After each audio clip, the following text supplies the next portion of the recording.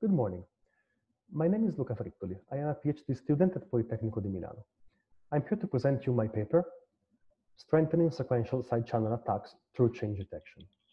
This work was developed in a collaboration between Politecnico di Milano and ST Microelectronics. Let's start by defining sequential attacks, which form the class of side channel attacks we investigate in this work. The typical target of these attacks is a decryption function that reads the secret key, one bit or a chunk of bits at a time, and computes different operations depending on this key value. These operations have intermediate results, which will eventually become the decrypted message. The aim of a sequential attack is to reconstruct these intermediate values, which is equivalent to reconstructing the secret key, by using a distinguisher. The distinguisher is a function that links together the intermediate value computed in the previous step, the key bit candidate, which we indicate by X, and the side channel data. Since the distinguisher, which for example might be a correlation coefficient, has higher values when the key candidate X is correct and lower values otherwise, the reconstructed key bit value, which we indicate by d hat of k, is selected as the candidate maximizing the distinguisher. A consequence of this sequential structure is error propagation, which means that when a reconstructed key value is wrong, all the following guesses will not be reliable. This is due to the fact that the reconstructed key value is used here to compute the intermediate result. So if the key guess here is wrong, also the intermediate value will be wrong. But this wrong result will then be used in the following step to reconstruct the following key bit. So this the following guess will not be reliable because it will be based on wrong assumptions, and so on for all the following guesses. Can this property help attackers in practice? The answer is certainly yes. Error propagation has a very strong effect on sequential attacks and has been called an error detection property.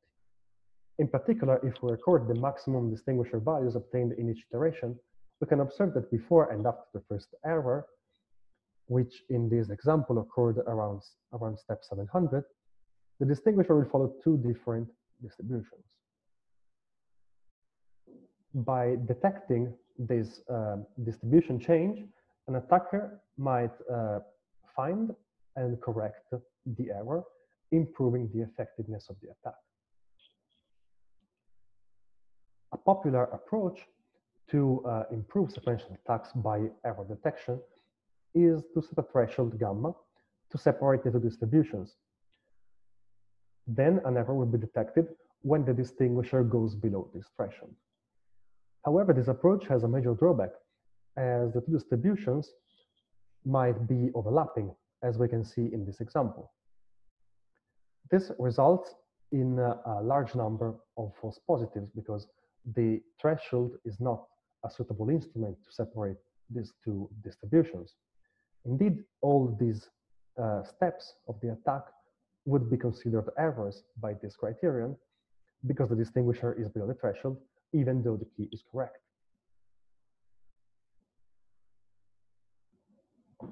The motivation for our work is this limitation of the state of the art regarding these sequential attacks. We believe that our experience in signal and data stream analysis can help us find more suitable instruments to strengthen sequential attacks by better error detection. But before talking about our solution, let me define more formally the problems we are going to address. The first problem is error detection, which means to estimate the location of the first error, which we indicate by tau, and which is formally defined as the first index of the attack, in which the reconstructed key value is different from the true one.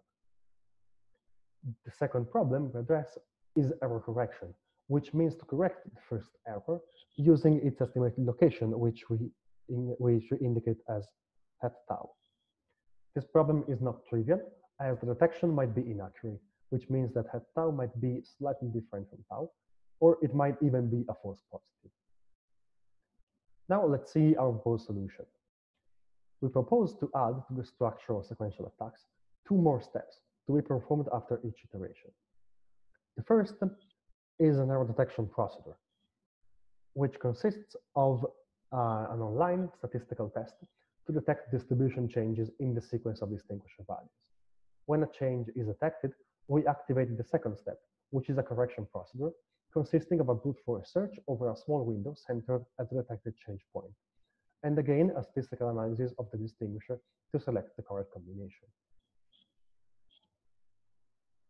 Due to the drawbacks of using thresholds, we employ in our error detection strategy a statistical change detection test, which is able to detect slight changes so that the overlap between the two distributions will not be a problem.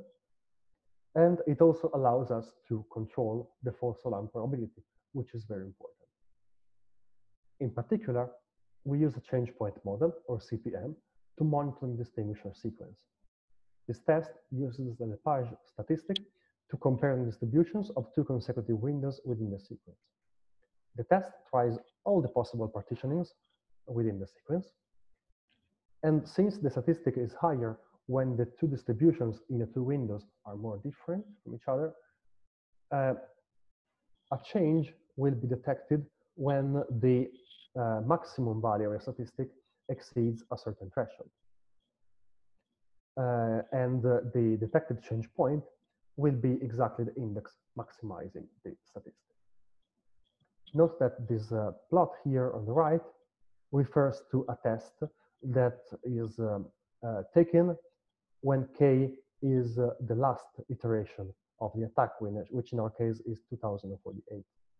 But in practice, the test will be executed after each iteration in order to have an online detection. So our error detection procedure finds an error whenever a change point is detected in the sequence of distinguisher values by the CPM. Now, let's see our correction strategy. As I said before, it is based on a brute force search over a small window centered at the detected change point. So for each combination X of the brute force window, we set the corresponding reconstructed key bit values to the combination X and compute the corresponding intermediate values accordingly as they would be in the sequential attack.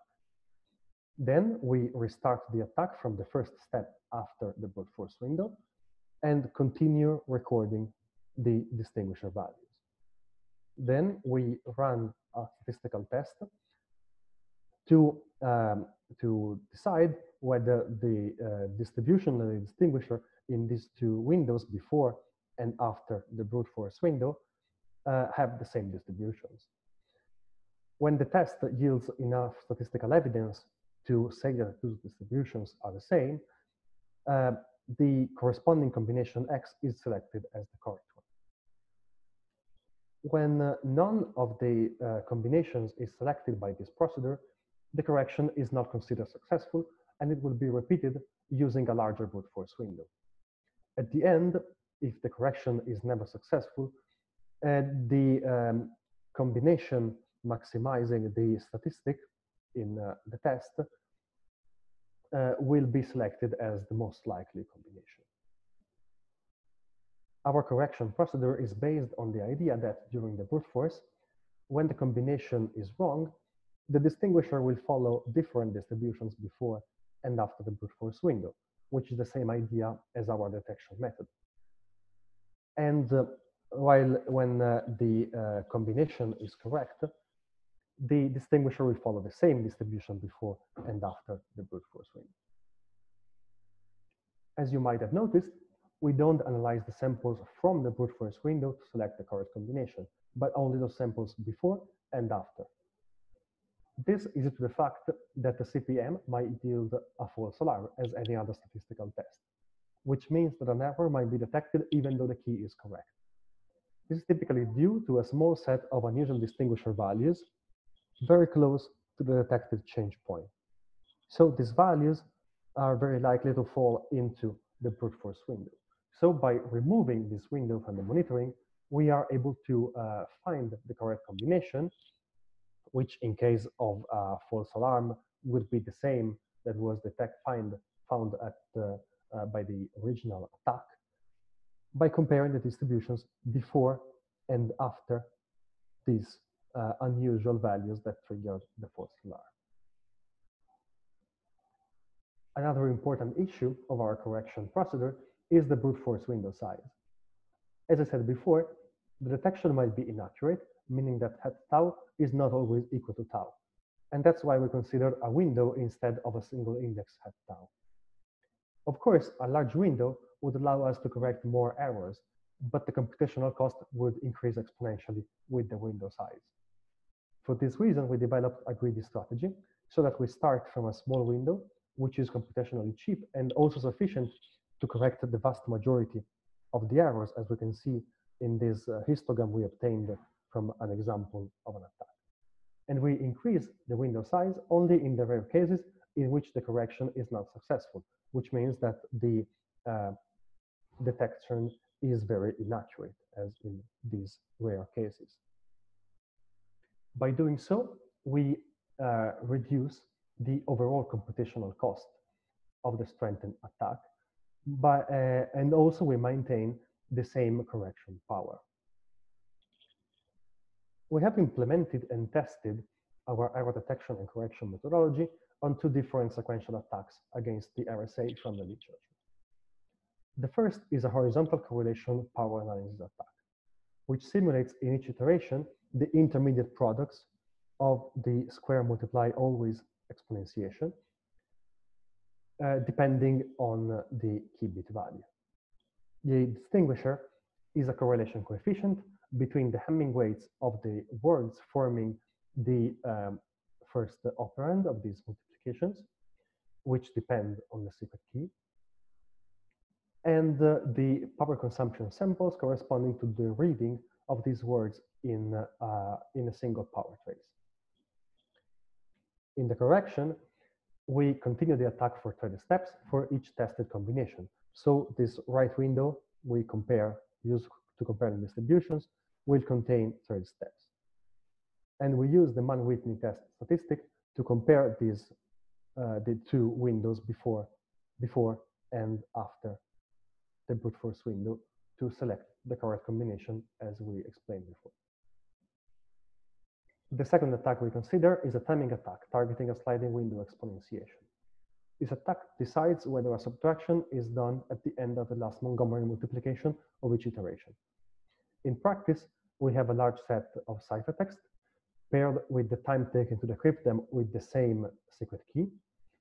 And in each iteration and for each possible value of the sliding window, the attacker separates in two sets those ciphertexts for which a subtraction is done in that iteration and those for which it is not computed. The distinguisher is the difference between the average computation time between these two sets, which we expect to show a statistical difference when the guess is correct due to the time taken to compute the subtraction. This effect will be more evident when considering a very large number of timing measurements. Each iteration of this attack has a quite high computational cost because the same operations have to be performed for a large number of ciphertexts. For this reason, it is infeasible to continue the attack for a certain number of steps for each brute force combination, as we did in the correlation attack. Therefore, for each combination, we continue the attack until a new change point is found by the CPM, excluding the brute force window as before. When the new change point is greater than the previous one, we select the corresponding combination as the correct one and continue the attack from that point. Now I will present the experiments we performed to evaluate the effectiveness of our solution. We tested the horizontal correlation attack using two different power consumption datasets. The first contains two simulated traces of a square multiply always exponentiation using the schoolbook multiplication, while the second contains 10 real traces of a multiply and square exponentiation using Montgomery multiplication, measured by Chip Whisperer. In both cases, the traces were very clean because the simulated power does not contain any kind of noise. And the real traces were also measured in ideal condition, so they contain little noise. For this reason, we artificially added simulated Gaussian noise to achieve lower and more realistic values of the SNR, so the signal-to-noise ratio. Let's see the results. The first figure of merit we observe is the success rate of the strengthened attack, compared to the original attack and also to the original attack equipped with a state-of-the-art error detector based on threshold. As we can see, in both cases, a lower SNR results in a lower success rate. However, our strengthened attack is more robust to noise with respect to the original attack and also to the threshold-based technique, which yields only marginal improvement. We also observed the number of detected change points and the runtime of the successful attacks. As we expected, the number of change point increases when the SNR decreases, due to the fact that a higher level of noise causes the attack to commit more errors. The runtime increases consistently with the change points because the correction procedure has to be activated and executed more often. As for the timing attack, we tested it using the runtime measurements of the sliding window exponentiation of a large set of ciphertext using Montgomery multiplication, measured on a microcontroller. The attack employs pools of these timing measurements drawn from this set, and the amount of timing measurements used for each attack, which we indicate as capital N, will play the same role as the SNR in the previous attack. Let's now see the results. The first fact we observe is that it is completely impossible to carry out the timing attack without correcting the errors, as the original attack has 0 success rate using these values of N, which are already quite high, while our strengthened attack has much better performance. As in the previous attack, we can see that the success rate decreases when the N, the number of measurements, decreases. And consistently with the other attack, the number of change point increases as the attack makes more errors with lower values of N. And the runtime increases consistently with the number of change points as the correction procedure has to be activated more often. In conclusion, we have introduced an error detection and correction methodology that can be applied to any sequential attack using rigorous statistical tools such as change detection tests.